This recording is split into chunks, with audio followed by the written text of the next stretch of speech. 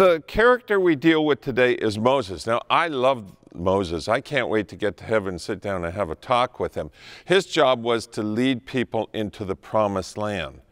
And the craziest part about it is he was very successful in many things, yet he did not get to the promised land. I'm not trying to be critical of Moses. What I'm trying to do is take teaching from Moses and apply it to my life. I need to finish well. And I'm not talking about just life, when just before I pass away I finish well. I'm talking about finish well in everything we do. When God gives me a task to do, finish it well. See, my dad and mom, they taught me, always cross your T's and dot your I's twice. And I think a lot of Christians are starting to become lazy and not finishing well. If you're faithful in the small things, He will bless you in the big things.